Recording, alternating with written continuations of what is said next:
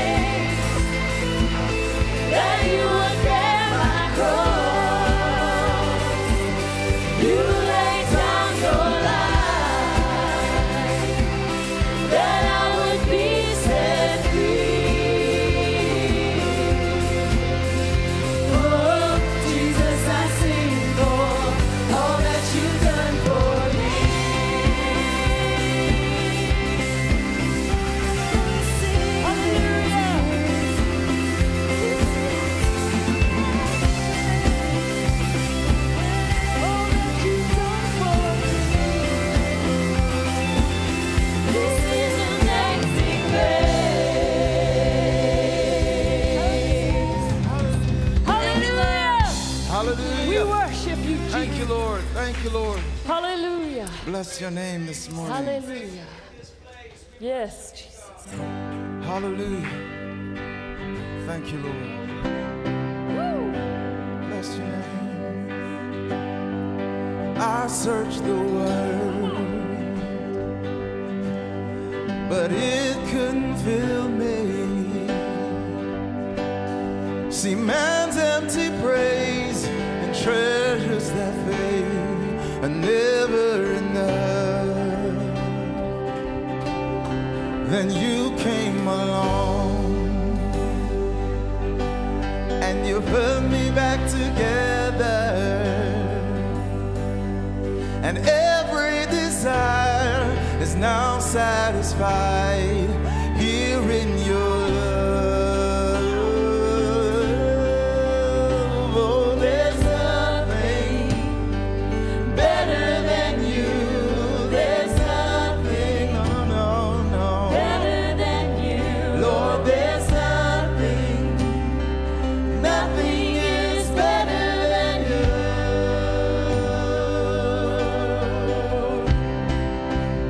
And Lord, I'm not afraid to show you my weakness, my failures and flaws. Lord, you've seen them all, and you still call me friend. Thank you. 'Cause the God of the mountain is the God of the valley, and there's not a place your mercy and grace won't find me again. Oh, there's nothing better than you. There's nothing better than you, Lord. There's nothing, nothing is better than you. Yeah. Oh, there's nothing sweeter than the honey in the honeycomb. There's Nothing better than you, Lord. There's nothing, nothing is better than you. Hallelujah. Come on. Come on, declare it. You turn mourning to dancing. Woo! You give beauty for ashes. Come on. You turn shame into glory. You're the only one who can. You turn mourning to dancing. You give beauty for ashes. You turn shame into glory. You're the only one who can. You turn grace into Garden. That's what you do. You turn Bones into armies. yeah. You turn seas into highways. You're the only one who can. You're the only one who can. There's nothing better than you, Lord. There's nothing better than you, Lord. There's nothing, no, no, no. Nothing is better than you. Oh, there's nothing better than you. There's nothing better than you, Lord. There's nothing, nothing is better than you.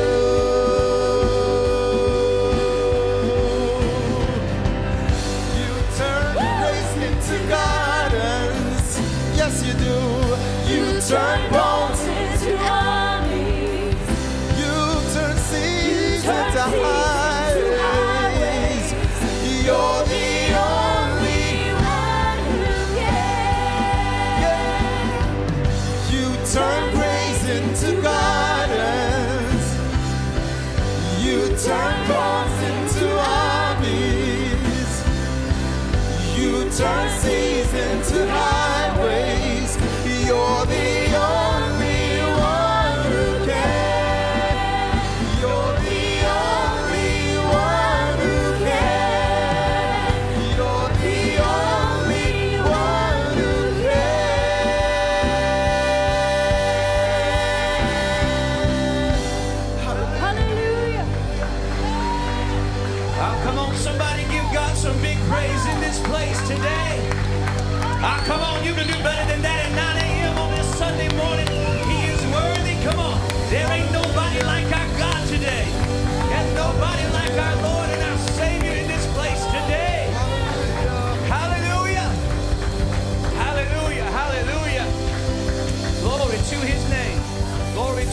name. I just want to welcome you here this morning. So glad that you're here today. I want to welcome our online audience. We're not done worshiping. We just got some special guests with us here today. So we're just going to do a quick transition. They're going to come up and lead us in some worship. But can we ask God's blessing over this place today as we go into His presence? And bow your heads with me. Raise your hands. Yes, Let's call out of heaven this morning. Father, we thank you for your goodness today. We thank you for your blessings today. We worship you, God. What an honor and a joy it is to be in your presence here today. God, we believe that we've prepared an open heaven, Lord. We believe that this atmosphere is sufficient, that the sick might be healed, that the depressed might be delivered, that the discouraged might be encouraged, because we are right here in your presence. Come on, somebody. You done got quiet on me now. Help me call on heaven in here today. Come on with your mouth. Come on, help me. Father, we thank you for what you're going to do in this place. Spirit of God, have your way. Spirit of God, have your way. We are so excited about celebrating new life in Christ today. New life in Christ today. Thank you, Lord, that you picked us up from where we were. All of us, you picked us up from where we were, deterred us from where we were headed, and pointed us into the direction of prosperity and abundant life found in Jesus Christ. We are grateful this morning for your goodness and your mercy. Come on, one more time. Can we praise Him, because He's a good God. He is a good God. Amen. While these guys are getting ready, why don't you just turn to your neighbor, greet them, welcome them here this morning. Hallelujah.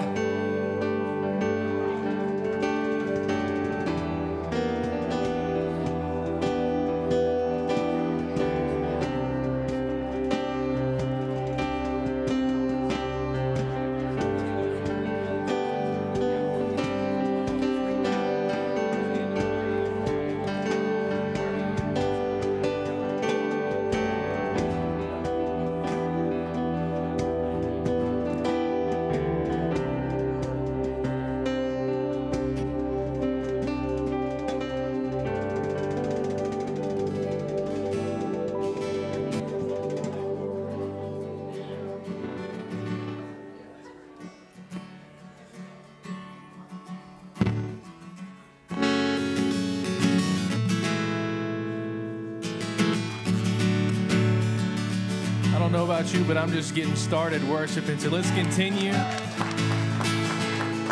He is worthy and deserving of all the praise, all the honor, and all the glory.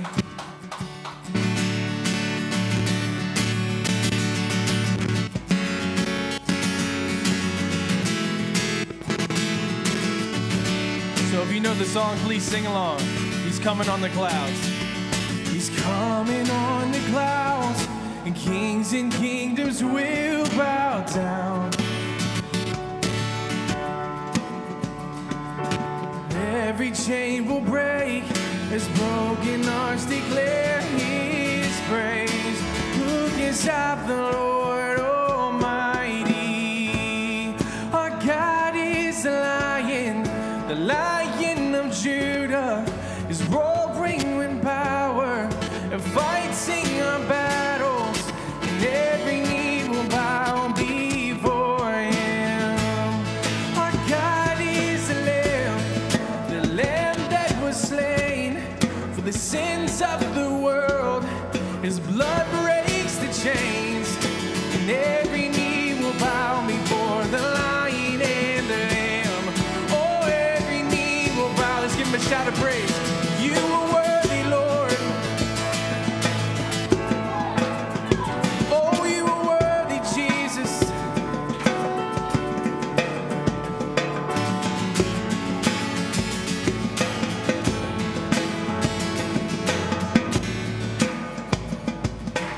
So open up the gates. So open up the gates. Make a way for the King of Kings. For the God who calls us safe. And He's here to set the captives free. Who can stop the Lord Almighty? Our God is the Lion of Judah, is roaring in power and fighting our battles, and every knee will bow before Him. Our God is the Lamb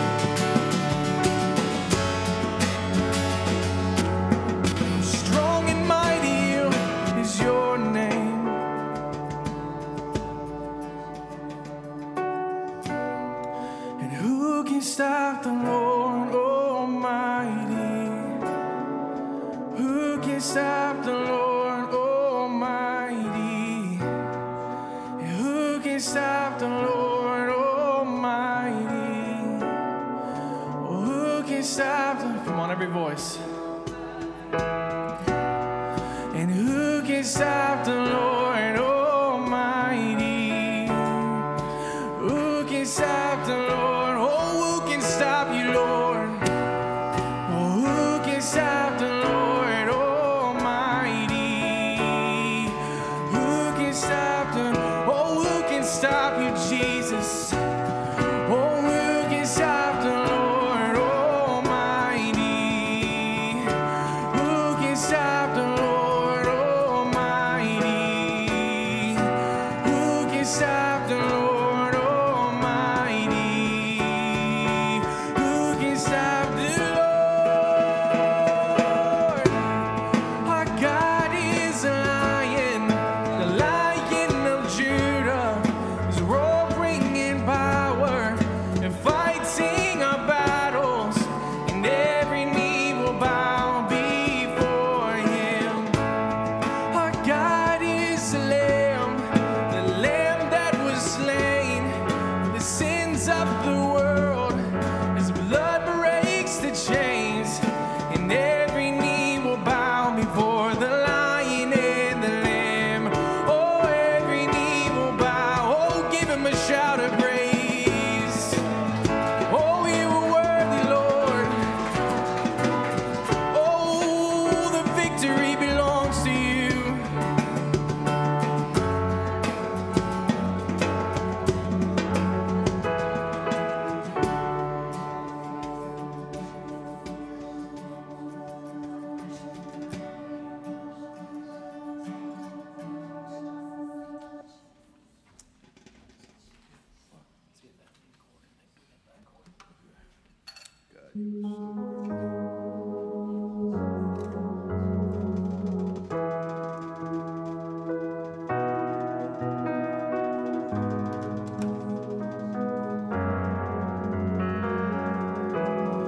Oh, we give you all the glory, Jesus.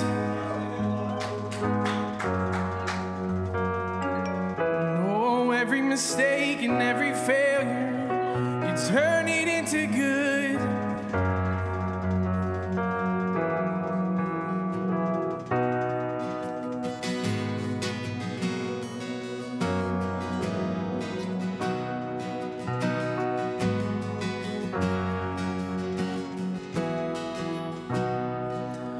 And sometimes on this journey, I get lost in mistakes.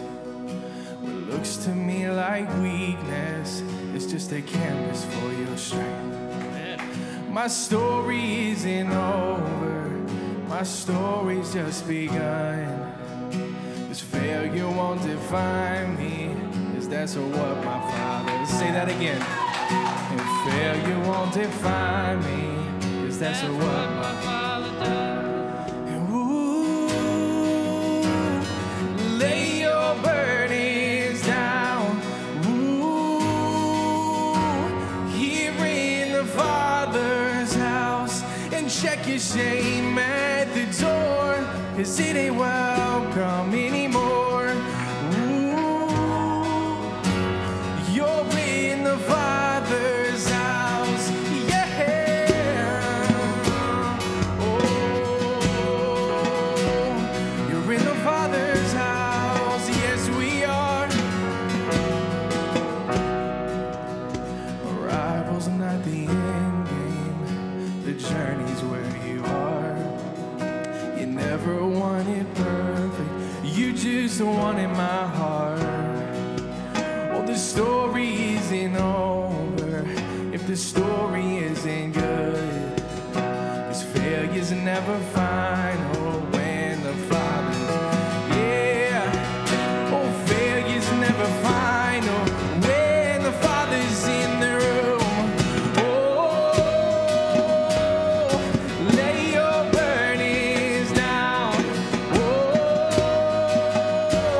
here in the Father's house, and check your shame at the door, 'cause it ain't welcome anymore. Oh,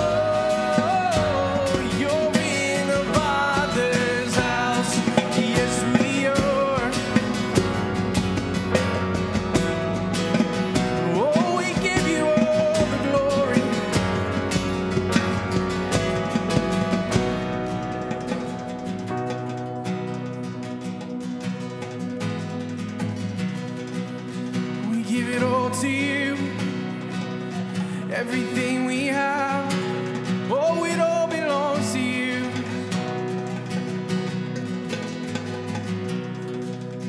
And prodigals come home, the helpless find hope. Love is on the move when the Father's in the room. Prison doors fling wide, the dead come to, yes they do. Love is on the move when the Father's, oh, miracles, miracles take place. The cynical find faith. Love is breaking through when the Father's in the room. Oh, Jericho walls are quaking, strongholds now are breaking. Love is breaking through when the Father's in the room. Oh, love is breaking through when the Father's in the room. Oh, lay your burdens down. Oh, here in the Father's house, and check your shame at the door, 'cause it ain't welcome anymore. Oh, you're in the Father's house. Yes, we are, Lord. Oh, we're in the Father's house. We're right here in your arms, God. Oh, and no shame here, no fear here, no.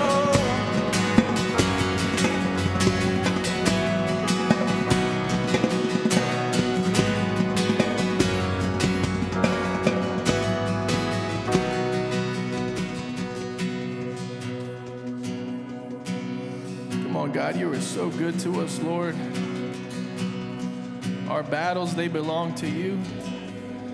God, thank you that we find our victory in you, Jesus, and you alone.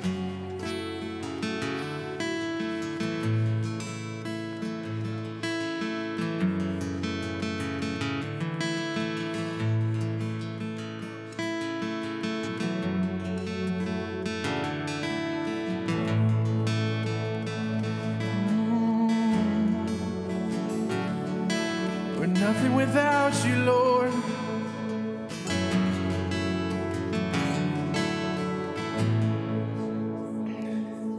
If the weapon may be formed, but it won't prosper.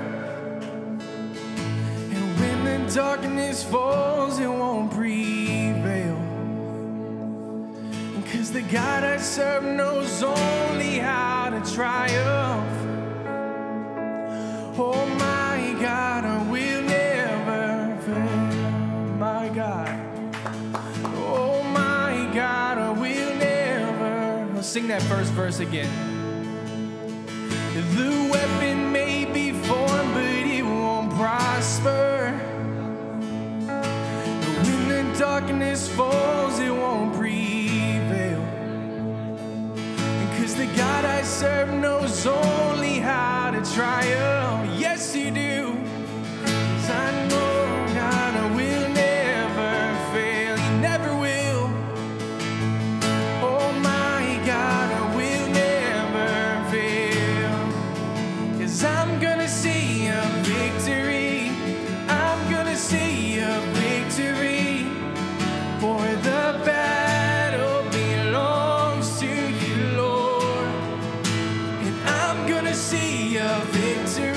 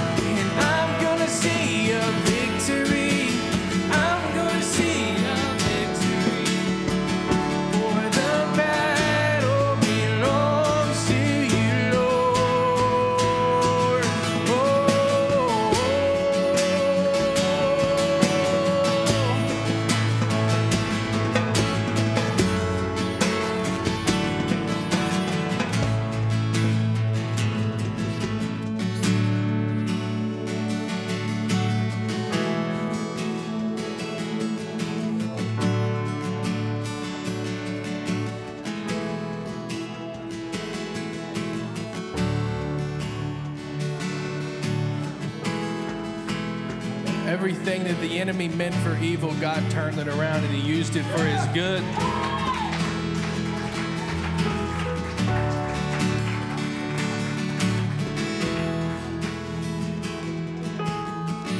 You take what the enemy meant for evil and you turn it for good. You turn it for good. You take what the enemy meant for evil and you turn it for good. You turn it for good. Every mistake. You take what the enemy meant for evil and you turn it for good. You turn it for good. You're turning it around. You take what the enemy meant for turn it for good. You turn it for good. Yes, you do. You take what the enemy meant for evil and you turn it for good. You turn it for good. Oh, you're turning it around. You take what the enemy meant for evil and you turn it for good. Turn it for good, 'cause I'm gonna see a victory. I'm gonna see a victory, for the battle belongs to. Oh, I'm gonna see a victory. I'm gonna see a victory in you.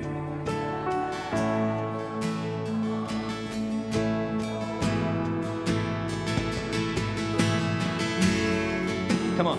I'm gonna see victory, for the battle belongs to you, Lord. One more time. Come on. I'm gonna see a victory.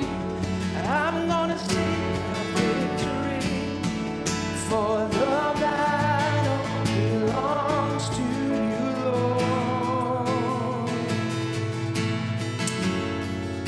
What I've already seen today is victory. But maybe today that phrase is talking, maybe it's relevant to you or your situation. I'm going to see a victory. In other words, maybe you're in the place of contention right now. Maybe right now you're fighting for victory. Let me just tell you, I believe that victory is coming for you today before we're done. Maybe you're watching online today. Maybe you're bound. Maybe you're struggling. Maybe you've had a terrible week. Maybe you failed the worst you've ever failed. Today, victory can come. I just want to declare it over this house and over every house this morning. Come on, the Bible says that shouts of joy and victory resound in the camps of the righteous. You might not feel righteous this morning, but in Christ, you don't got to feel it. You are it because of Jesus. Come on, somebody praise Him today. I am the righteousness of God through Christ Jesus. So if you know you're righteous in Christ, even though your actions this week didn't make you righteous, you can still shout a shout of victory this morning.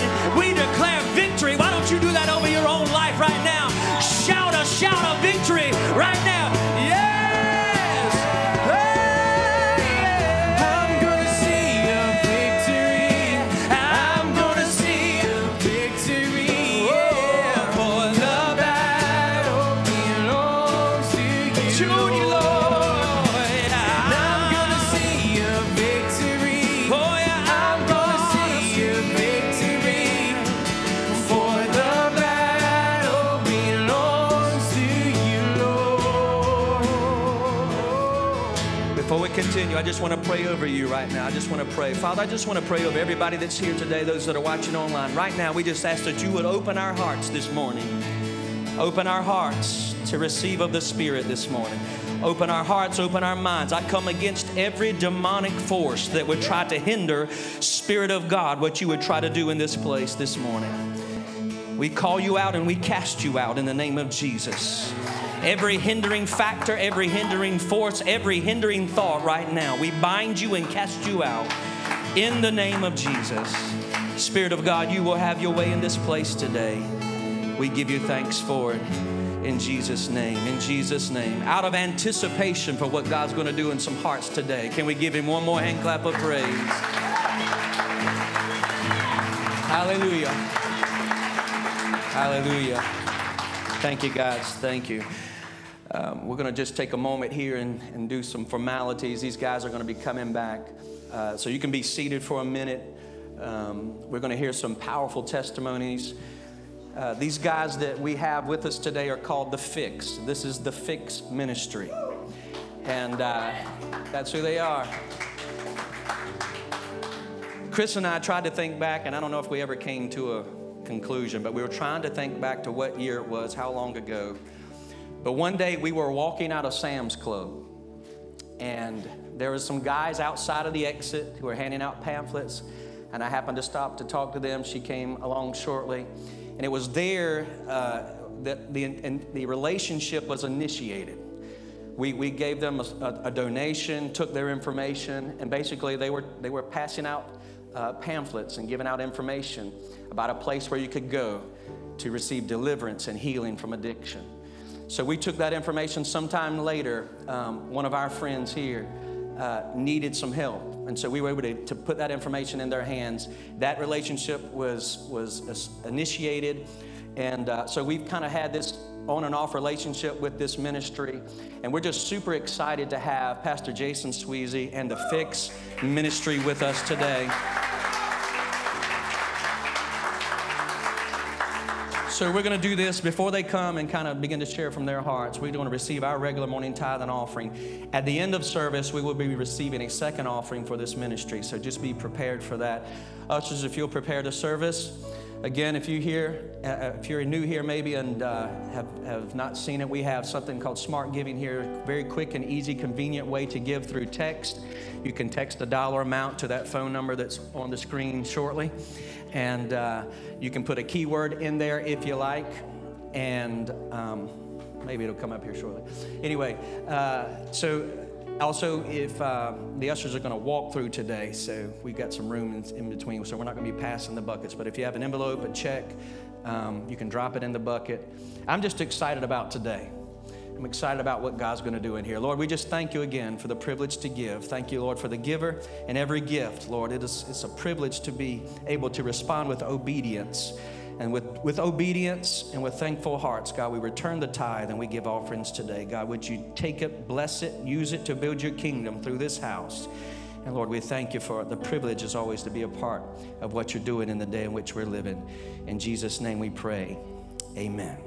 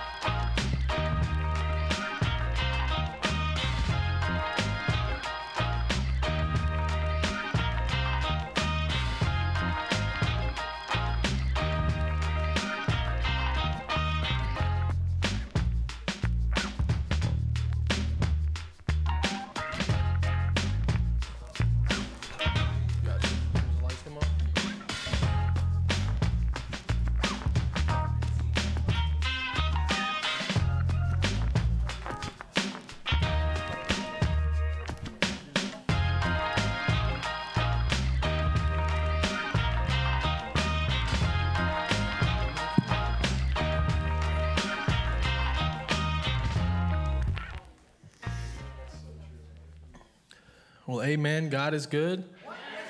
It's a privilege and an honor to be at this church this morning.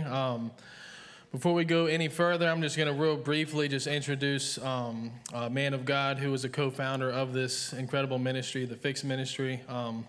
He had a great deal and he was an integral part in my faith and my recovery several years ago.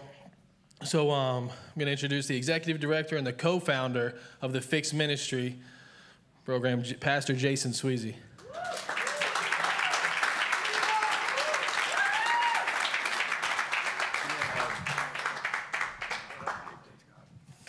Amen. Well, I'm excited to be in the house of God today. I don't know about you guys, but I feel the presence of God here. Really excited about that. It's been a long weekend. We've been staying at Becky and Brandon's house, and we took our kids, and it's been rough. So I know the presence of God is going to work. I don't know. Have you guys ever been woken up by God in the middle of the night? Yeah. Amen. Well, last night it wasn't God. It was my little daughter's foot. Amen. But God used that to really lay something about this church on my heart. And I can't really put a finger on when we started having our relationships. When I worked at New Life, you know, Becky and Brandon came in. It's amazing how God will use something as minute as a pamphlet to really use, develop a relationship so that we can see that. And it's amazing, too, because Becky and Brandon, he came into the program and gave his life to Christ. I got to watch the amazing transformation in his life. And we become friends, which is something that usually doesn't happen in ministry. Amen. Right. And very grateful for that. But what God laid on my heart is this thing with... In Acts, where Peter was in prison and the angel of the Lord came in and said, you know, leave. And the reason that happened was the praying church, amen? The church was praying for that to happen. And I know that in this church, that you guys have been praying for James and Xander and all the guys in there. And we feel that, and we appreciate that. We know that makes a difference. And it's just amazing to be able to see what God is doing in all the lives that are here. In fact, really quick, I want to get all the guys that are in the fix to stand up really quick, because this really is about them and their testimony, amen?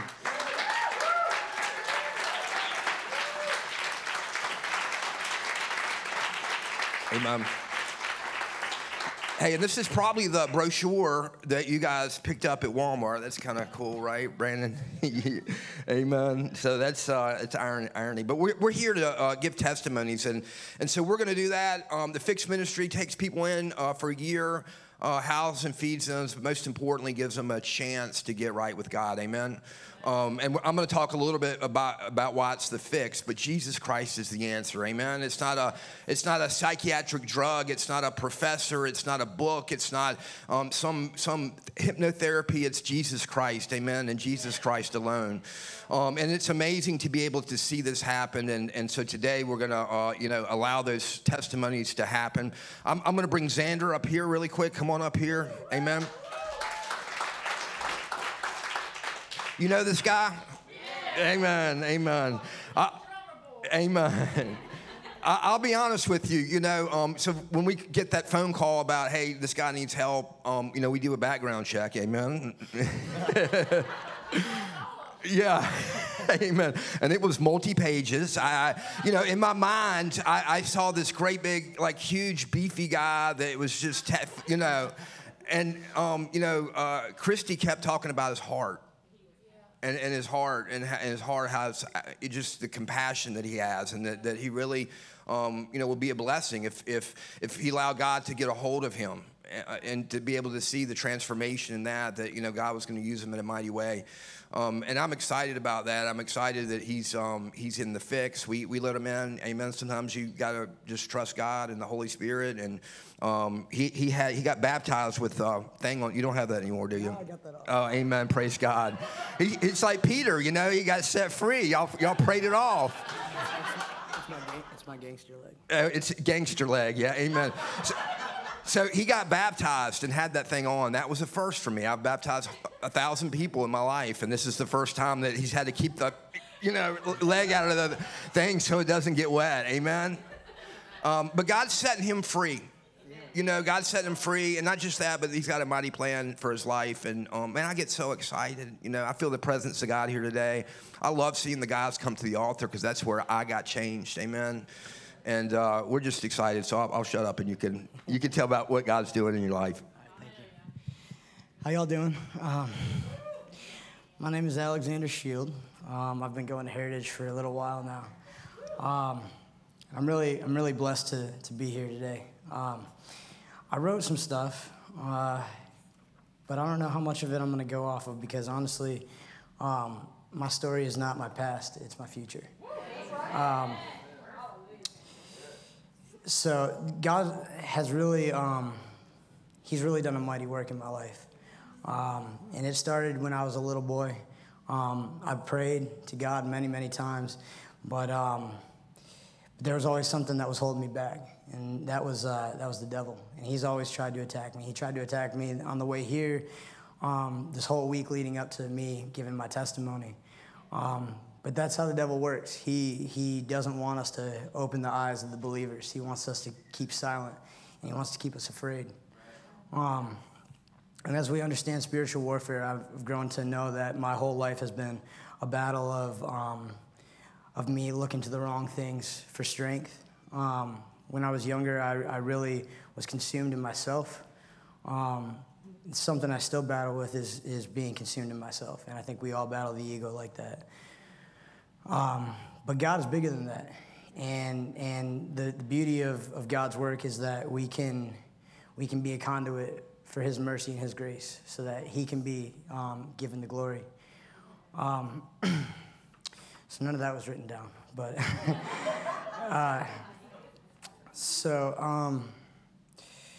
from my notes a little bit.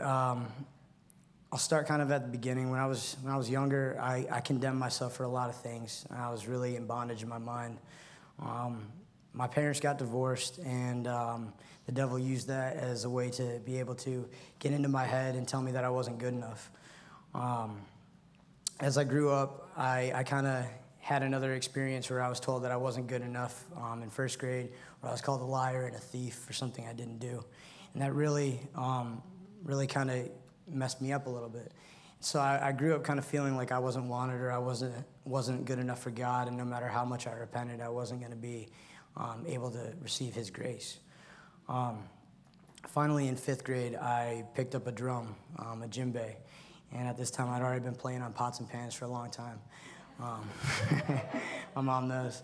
And something broke free in me. Something woke up inside of me, and I felt like God said, like, this is your gift, you know. But the devil tried to break my spirit by trying to steal that from me. The music teacher told me that I had no rhythm. I wasn't able to play drums, and that got into my head again. And so because of those few things that happened to me, I felt a great mistrust for authority at a young age.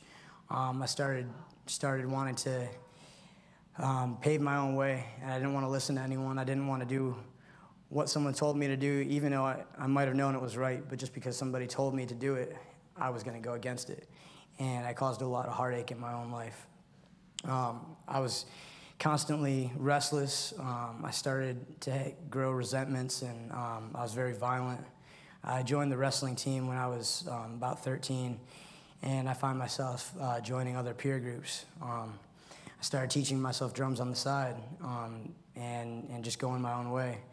Around that same time, at 13, I started smoking cigarettes, hanging out with a different crowd, and I was drinking and smoking pot.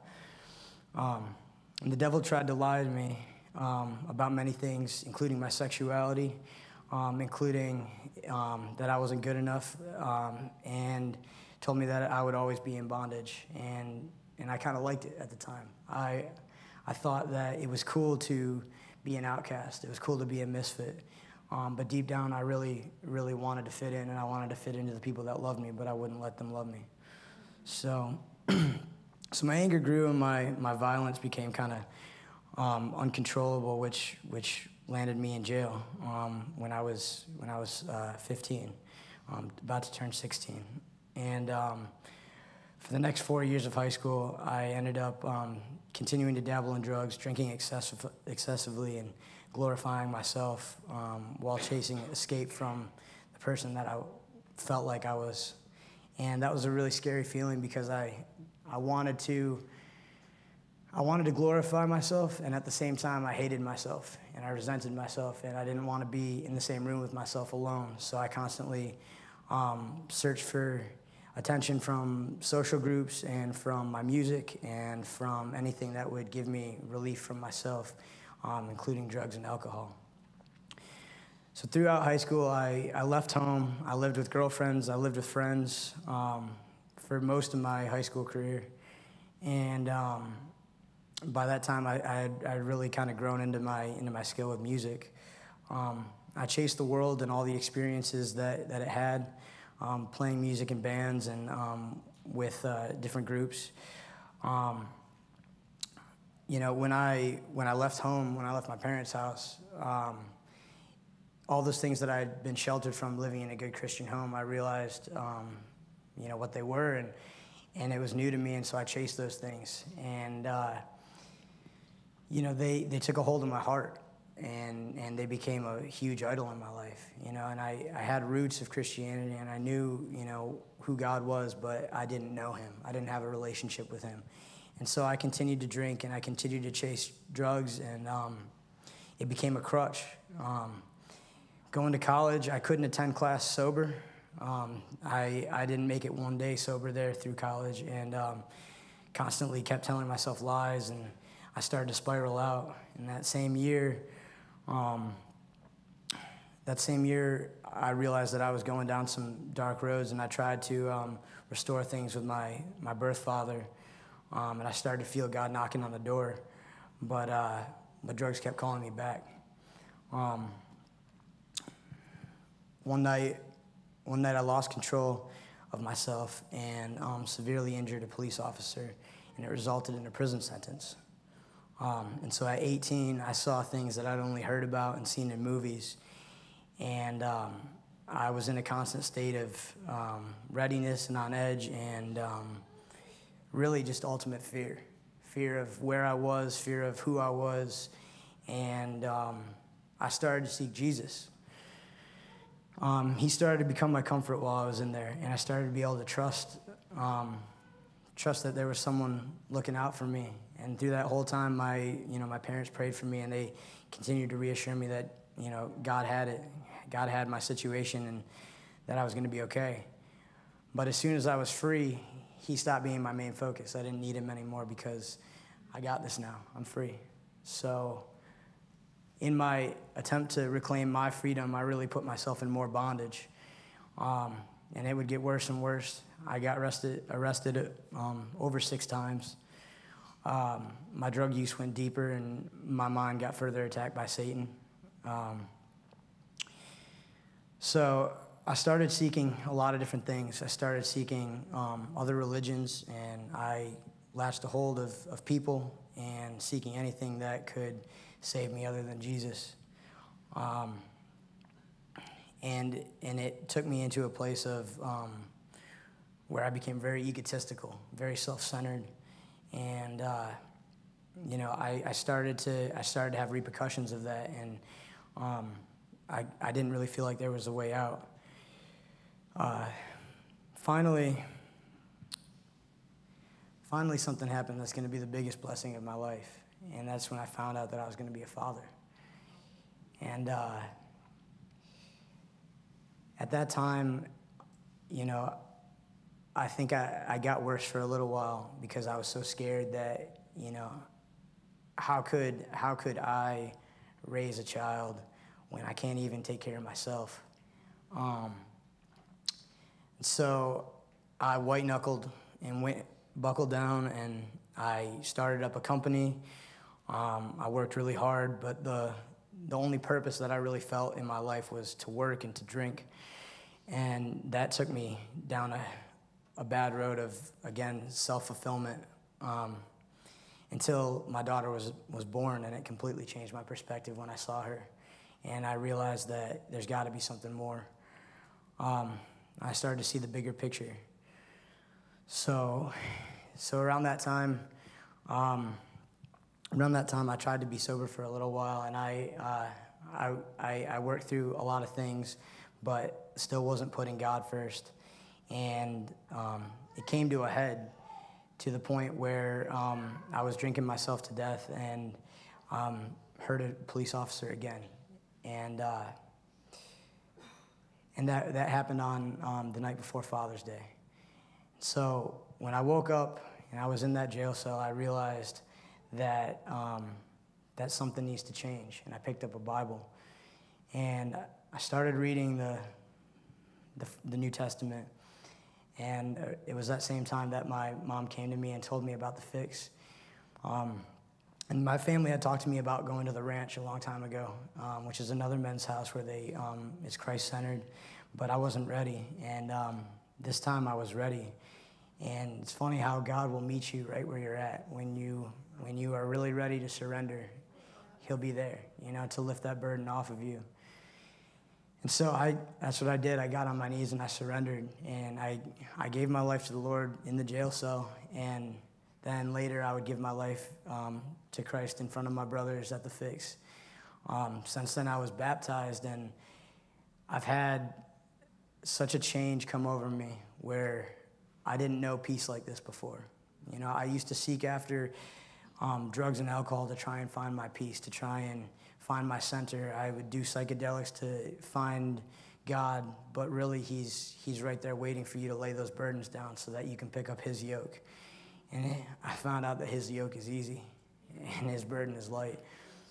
And the weights that I had on my shoulders, the shame and the guilt that I used to have, he took from me.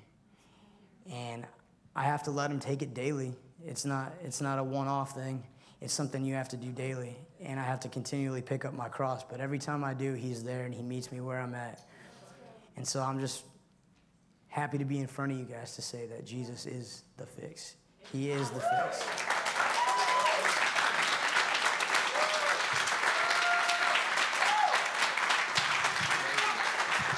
Proud of you.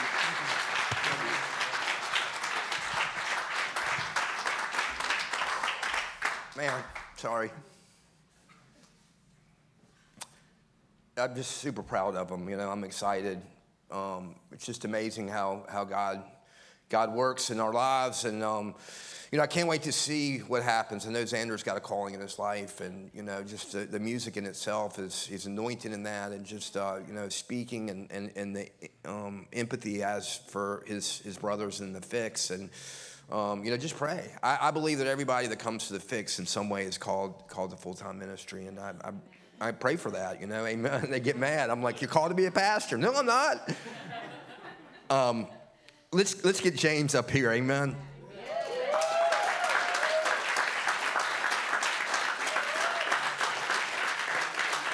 Amen. And I can say that Christy, you know, if it wasn't for you guys, you know, this guy wouldn't be, you know, amen. Y'all go out to the 99 and I'm just, the story, you know, relentless pursuit, amen. And I appreciate that because, man, that's what I pray for, that God will send people that will relentlessly go after the lost and broken, the ones that we know that God's got a calling in their life, but they got to break free. And this is James, and man, you know, when he first came in, we were talking about it. He gets mad because we had a conversation, and it was a long conversation, wasn't it? But I had a conversation with the other day, and you know, it's just crazy. You know, God is working in his life and his heart, and you know, I'm excited for him. We see great potential for leadership in him, amen, and see that God's really shaping and molding in that direction. And again, excited to see what that leads. So I'll let you talk. Okay, you ready? Amen. Here you go. Can y'all hear me?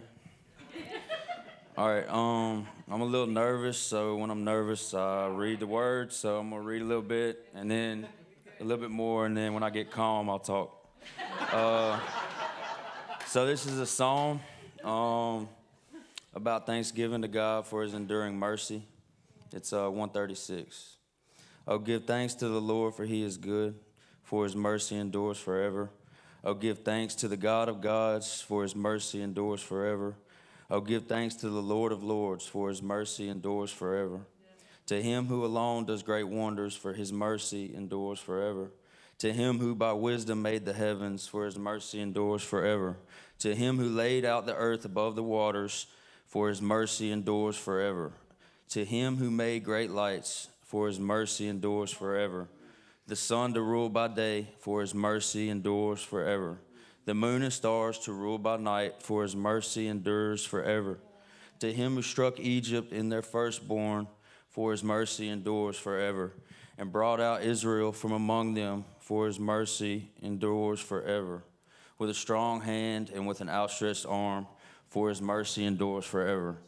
To him who divided the Red Sea in two, for his mercy endures forever. And made Israel pass through the midst of it, for his mercy endures forever. But overthrew Pharaoh and his army in the Red Sea, for his mercy endures forever.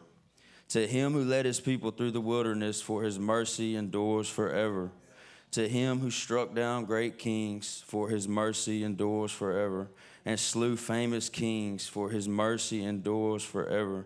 Sihon, king of the Amorites, for his mercy endures forever, and Og, king of Bashan, for his mercy endures forever, and gave their land as a heritage, for his mercy endures forever, a heritage to Israel his servant, for his mercy endures forever, who remembered us in our lowly state, for his mercy endures forever, and rescued us from our enemies, for his mercy endures forever, who gives food to all flesh, for his mercy endures forever. Oh, give thanks to the God of heaven, for his mercy endures forever. Praise God. Glory to God. Not too long ago, I was broken. I was at death's door. The devil almost had me. I was ready to give up. My foolishness, it cost me my family. My sin and pride were about to lead me down a journey of shame, anger, fear, loneliness, hopelessness. It almost cost me my life. I was of the world. I was a partaker of sin. You glorify God or you glorify the devil. I wasn't glorifying God at that time.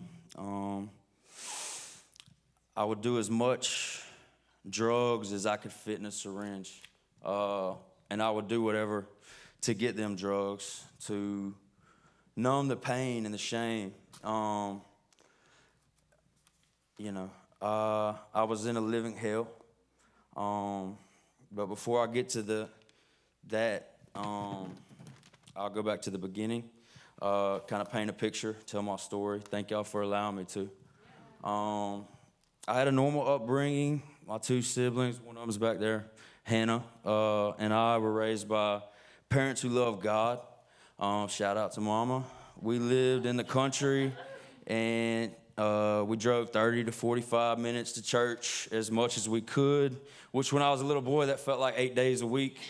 I can remember jamming, I don't know if y'all know this, some of the older guys, Grits and DC Talk in the shed out back. Remember that, Hannah? That was all right. So I knew the word. I knew the story of Jesus, Adam and Eve, all that. Went to Vacation Bible School. I'm not sure when it happened, but I got a rebellious spirit on me. I guess maybe being the middle child, whatever it was. But I had this just rebellious, about 12 is when I can remember it. And I would rebel against all authority just to rebel against authority. I wasn't hungry. I wasn't in the streets. I didn't have to steal to eat. I never went without, but I wanted just to do the bad thing, just to do the bad thing. And that would be a journey over the next 20 years about not submitting to authority that I thank God finally overcame in the last couple months. I'll get to that in a minute. So when I was 10, the devil tried to get me. I was ejected from a car, and this was my first, my introduction to narcotics when I was 10. I was ejected from a car on the interstate, going to see my grandparents. Rest in peace, Grandpa. He got to know the Lord this year before he passed in April. Thanks to my mom and my sister, and it was a blessing. I'll miss him, but I get to see him again. We hit a pile of rubble on the right side of the interstate. We were going fast. I know we were going fast because Mama was driving. And look, amen. I'm just speaking truth up here. All right.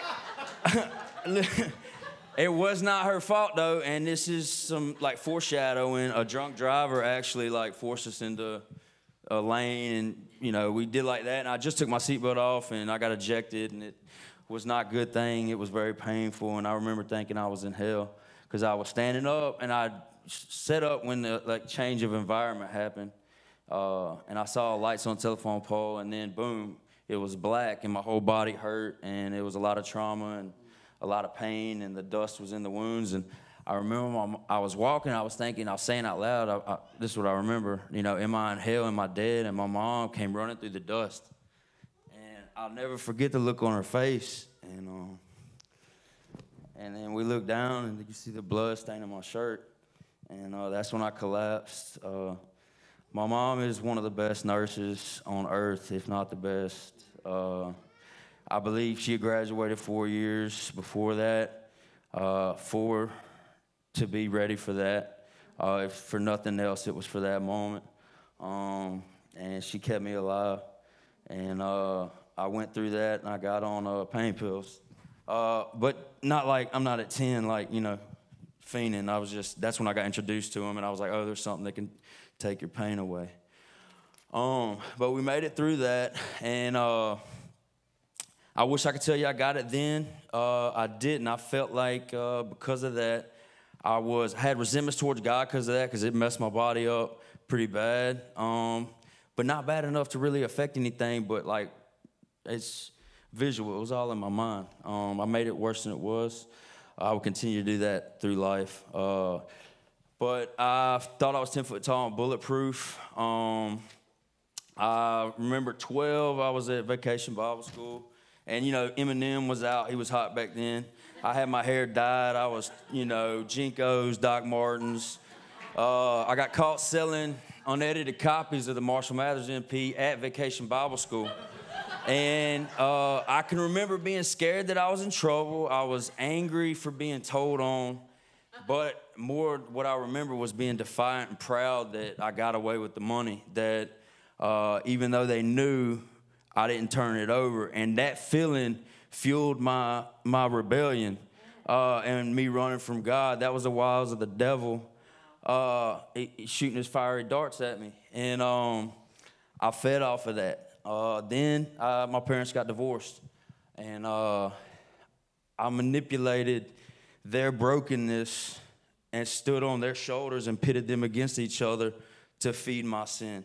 I was young. I couldn't have gone to, I was 15, 16, and I was doing this, so, and I knew it. And, you know, I was sowing bad seeds, and I'd reap them later. I feel bad for that. I'm sorry, Mama. But I manipulated that situation. I was, you know, full-blown cokehead at 16. I was eating acids, doing lots of weed, drinking every day, partying, running from the law. Just rebellion, in a state of rebellion with an evil spirit on me. That led to the next year and a half of dying a couple times. I OD'd at a funeral on ecstasy. I wasn't popping X and going to a funeral.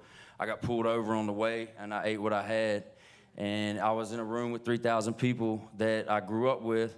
And one of the sweetest girls I'd ever known laying in the casket. And when I walked by I was at the front of the procession walking by the body, and I couldn't look at her. So I turned and saw the congregation, and their faces were melting like ghouls. It was weird. Usually on ecstasy, everybody's happy, but this was demonic. And I went to reach out for my dude, and I collapsed right there in the sanctuary. And you know, my little brother was there. He witnessed that. I feel bad for that. I feel bad for, you know, disrespecting that moment and honoring her life, and I dishonored her life because she was dear to me. And then I went to the hospital, and the charge nurse at the ER was Mama. And she brought me out of that and loved me through that and didn't judge me through that and prayed. Mama never stopped praying. The shame and stuff I would hold on to because I didn't give it to Jesus until recently. But Mama was there and she was praying. Don't ever stop praying, y'all. So after that, and this is where my story could have been awesome from a long time ago. I got saved in 2006, February 15th, at a church, Assemblies of God Church in West Monroe. I was in my house. Partied out, you know, a friend of mine had just been murdered. It was a dark, dark place, and I threw out all the Bibles. I had a lot of resentments towards God, and I remember like kind of like a road to Damascus moment. I had to get a Bible. I had to read. I was raised in church. I knew the Word. It was like my lighthouse. I had to find the Word of God, and all my sin kind of hit me at once, and I just was crying out to God to save me, and I'm sorry. And I went, and it was like one of them old Bibles you keep on the coffee table. It's about as big as this. And I was just reading, and I had comfort. And the next day, one of my friends heard, I guess she could see, and she invited me to church. I got saved. I gave my testimony there. And where I messed up was I thought I had it, and I wanted to save all my partners. And, you know, I wasn't ready. I was on milk and not meat at that point, and I was vulnerable. I was impressionable. The devil knew it. My homies knew it. It wasn't long before I had backslidden, and that would be 12 years of absolute turmoil. Went through and saw things that I hope nobody ever has to, and I feel for anybody that has. You know, to turn your back on God, that's a bad feeling. To not be friends with the world, to not be friends with God, to be just. It was horrible. It was bad. But my mama never quit praying. And at this point, she had thousands of people praying, probably millions. I mean, that's not an exaggeration. Through my sin and my rebellion, I went to prison for, I told you earlier about the DWI that caused the wreck. I went to prison for DWIs. Got sentenced to 15 years in 2011. Did 25 months, got out. With a suspended sentence, made it like 2 weeks, and violated, was on the run. The courts know this, so I can say it. I came to Virginia while I was on the run, and being on the run sucks. If you sowed some bad seed and you gotta reap it, it's gonna happen. Especially if you get saved, go ahead and face it. You got to get that burden up off of you to move forward. Yeah, the best I slept in that whole 9 months was the night that they come and got me at my dad's house. When they pulled up on me and locked me up, and I knew it was over. That's where I was going to be. So I went back to prison. And this story, I'm just sharing the prison story. I'm not glorifying that life at all. Prison's not good. If you got family and you can help them stay out of that, by all means, do what you can, and don't stop praying. But my first rap sheet was getting out in 2021, and I called Mama, and I think I got it down to 2020 by going to classes, and I was like, "Yo, Mom, this is it. You know, this was like 2016. I'm like, I'm gonna play softball. I'm on a football team. Hot, cold, hot, cold, hot, cold. I'll get out." And Mom was like, "Nope, not my God." She's like, "They're gonna change your system." I was like, "Mama, it would take an act of Congress to give me a new sentence." Like 90 days later, Louisiana Congress convened and changed the law, and it was retroactive, and got like 2 years off my sentence. Amen, Mama? Yeah, you mean that's? I'm telling you, praise God, and that's real life miracle, yo. I'm telling you, and and man, what? And Mama, I love you. She never stopped praying. She invited me out to Virginia when I got out, and I'm a hard head, and I was like, Xander, I was like, I got this, and I didn't have it, man. And I had a lot of 12 years of running from God baggage, and it all came to a head about 10 months ago. That's when my family had to separate themselves from me. I was wild. I was a danger to them, myself, everybody. I didn't have a moral compass. The devil had me this close to having me for forever. And, the angels were still warring all around me. And they never stopped because my people never stopped praying. Real quick, I want to read something. It's Jeremiah 29:11. It's a good one. Hold on, I got it wrote down. I got to find it's y'all know it. Okay, here we go. For I know the thoughts that I think towards you, says the Lord, thoughts of peace and not of evil, to give you a future and a hope. Then you will call upon me and go and pray to me, and I will listen to you. And you will seek me and find me when you search for me with all your heart. I stand on that. The promises of God they're unbreakable. No, what's God's, no man can take. Like I said, I lost my family, and 6 months it went crazy. I was in the streets. I was given to my addiction to the world. And I OD'd 3 times in May on heroin. not pleasant experience. All three of those. The last one, I ended up on a respirator. Pulled the intubation tube out. Was just had some bad spirits on me, man. The Lord brought me through that. I got kidnapped by Miss Christy Chapp's wife. It was an intervention. I say it was a kidnapping. And Miss Tina, wherever you're at, thank you. There you go, Tina. I appreciate that. And my sister one night. And yeah. And I was like, you know what? My hangover was a little bit gone. I was like, I'm good. I'm just gonna go. And they were like, no, you're not. You're gonna go to the fix. And I was like, all right. And I went to the fix, and one day at a time. And on my application, I put that I wanted to get clean. Or I was gonna go out and give myself to the world. I wanted to find God, or I was gonna go shoot heroin until I died. And I sought God, and I prayed, and I let him know that I wanted to see him, and he came to me. And my big thing was didn't think he would forgive me for what I had done and for turning my back the first time, and he did. He did. Amen. And I had this peace, and I still had some stuff. Sanctification is a process. I'm still going through it, but I had this peace. I knew. And certain little things, will happen and let me know that God is real. I'm trying to think of the word. It's lost on me. But so I gave it to God. I built an altar of remembrance. He accepted me back into his arms. I pray a lot. I read my word a lot. Here it goes, Matthew 7. Ask and it will be given to you. Seek and you will find. Knock and it will be open to you. For everyone who asks receives, and he who seeks finds, and to him who knocks it will be open. And in Romans 8:28, for we know that all things work out for good to those who love God and are called according to his purpose. It doesn't matter what I go through, what I've been through.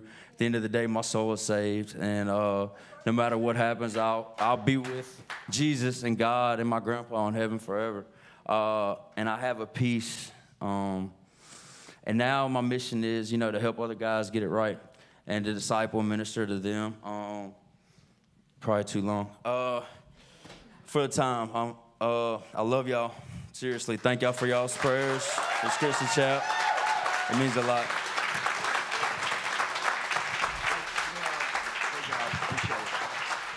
Amen. Two things make the devil flee. It's the blood of the Lamb and the word of the testimony. Amen. And it's amazing. I'm so proud of James. I know we got to wrap it up soon, but I just want to leave you with a couple of thoughts. We all that are in the fix, including Fred, myself, and that's my wife, Jody. Stand up because she. No, amen. Amen. Ministry with kids is rough. Amen. And sometimes, I get to come up on stage and she's got to do everything else. And man, I'm just so glad that God gave me her. Amen. So anyway. I'm going to leave you with two thoughts as we get ready to do the altar call. I want to read a scripture about why it was the fix. So, years ago, I was, going through the same thing that these guys did, and I met a pastor. And he said, you got to try Jesus. Jesus is the answer. You've tried everything else. There's a quote that C.S. Lewis has that we all have a hole that's shaped like God that only God can fill. Amen. And what you've been doing is filling, Xander and Will and all these guys. We fill that hole with everything but God. And he's like, you need to find Jesus. And he read the scripture to me. He said it was in John 5:1-9. It says, sometimes later Jesus went up to Jerusalem for one of the Jewish festivals. Now there is a Jerusalem near the Sheep Gate, a pool where in Aramaic it's called Bethesda, and which is surrounded by 5 covered colonnades. Here, a great number of disabled people used to lie there: the blind, the lame, the paralyzed, amen, the drug addicted, amen.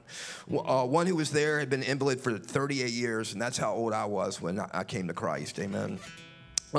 He was lying there and in a bad condition, and Jesus asked him, do you want to get well? Amen. Do you want to get well? And the pastor looked at me and he said, do you want to get well? Do you want to change your life? Is it time for you to change your life? The pastor pointed out that Jesus didn't ask him, how he got that way, judged him. He didn't ask, who did this to him? How did you get blind. He didn't blame the devil even. He didn't take pity on him.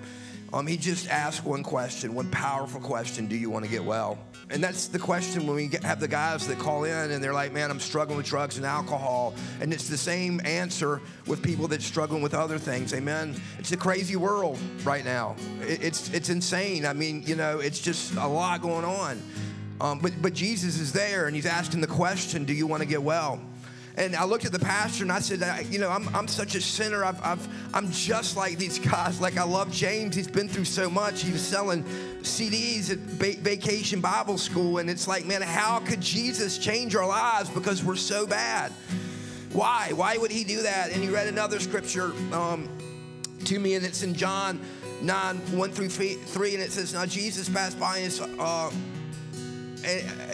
Now as Jesus passed by, he saw a man who was blind from birth, and his disciple asked him, saying, Rabbi, who sinned, this man or his parents, that he was born blind?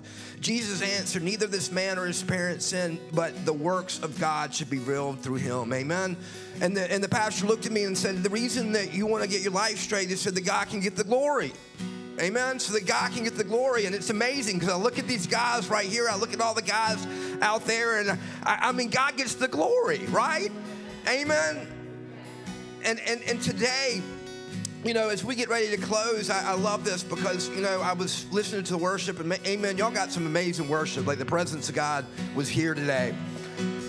But I just look at these guys who were worshiping the devil, who were running after everything but Christ, and they're up here glorifying God. Amen. And I tell them all the time that they can reach people that I can't reach, right?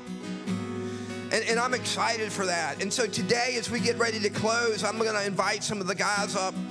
But if y'all want some prayer, and you may be struggling with something, because I know if he can break our chains, he can break your chains. You may know somebody that's struggling with drugs or alcohol, or you may not know Christ. In fact, that's an important question. Is there anybody here today that would say, Pastor Sweezy, I don't have a personal relationship with Jesus Christ? Because I'm going to invite you forward. We're going to stand up here, and we want you to be able to give your life to Christ.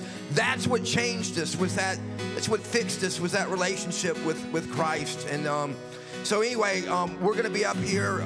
Brent, why don't you come on up here? Lee, come on up here. Roy, if you want to come up here, you guys, we're going to stand up here. We want to be able to pray for you. The altar's going to be open too. So, you know, I love seeing that change happen. Amen. So let's go ahead and worship.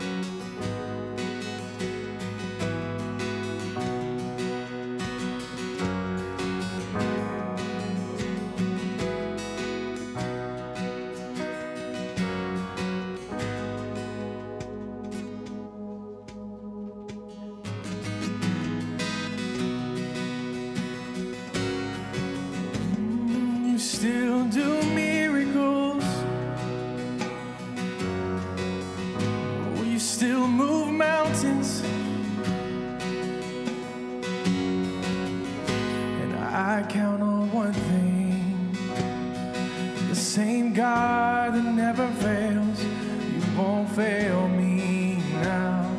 You won't fail me now in the waiting. The same God who's never late, he's working all things out.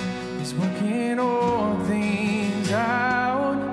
Oh yes, I will lift you high in the lowest valley. Yes, I will bless your name.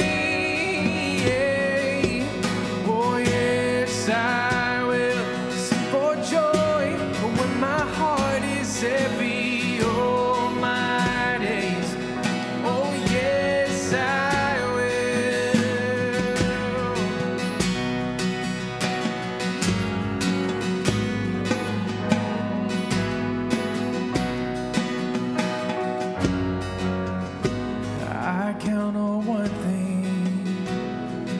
Same God that never fails will not fail me now.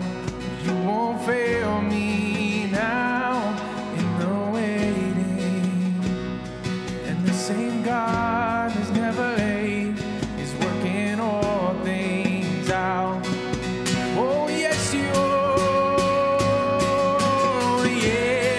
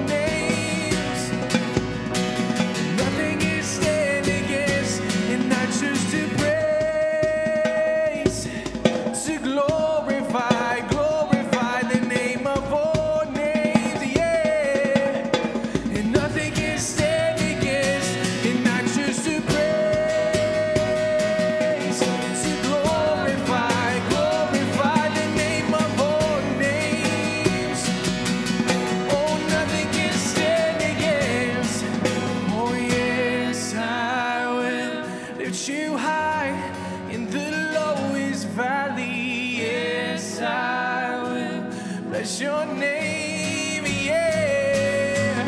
Oh yes, I will sing for joy, and when my heart is heavy, all my days. Oh yes, all my days, all my days. Oh yes, oh every single day, all my days. Oh yes, I will for all my days. Oh yes, I will. Come on, let's give him a shout of praise. He is worthy.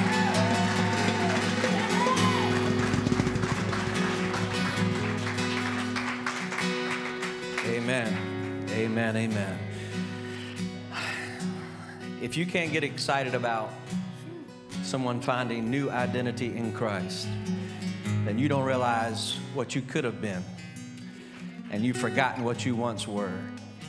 But thank God for Jesus. I know sometimes that's a simple saying, but thank God for Jesus and He loved us so much that He bankrupt heaven to come and do everything He could to initiate relationship with us. I'm just grateful today for what I could have been and what He has done in my life. We need to thank God every day. We need to thank God every day. Every day. Every day. Every day. For who we are and what He is doing in us. What He's doing in us. Don't ever stop praying. I think we've heard that theme all day long. Don't ever stop praying for those that don't yet know Him. Kelly, I think about all those texts we've shared. And these mamas love their babies.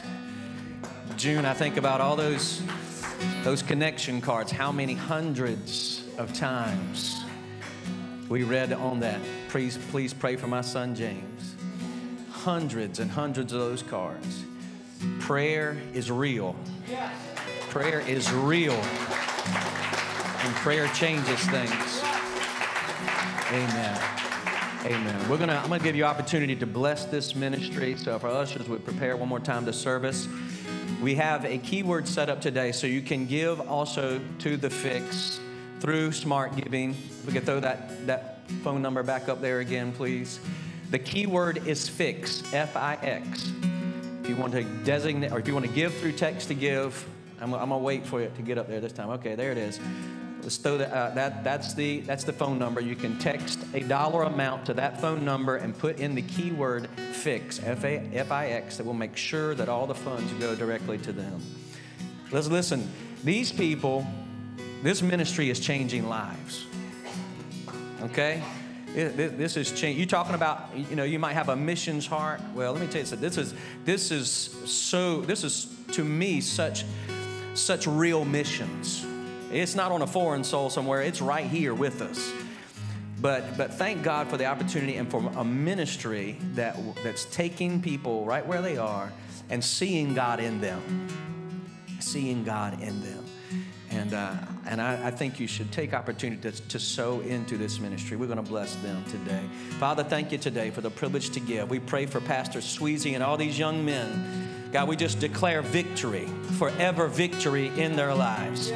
And in the future, even as the enemy would still try to come back in, as he does in all of us every day, God, we recognize his tactics, yet we declare victory in their lives by the blood of the Lamb and the word of the testimony. May they keep declaring Jesus. May they keep declaring Jesus. Lord, thank you for this ministry. We just ask, Lord, that you'll bless it today as we sow into it today. Thank you for it in Jesus' name. Amen, amen. Will lead us in another course of that.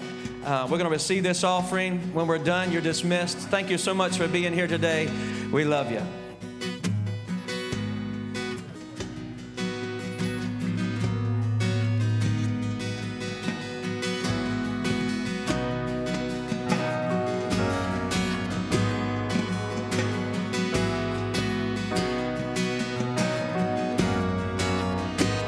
I count on one thing, the same God that never fails. When I fail me now,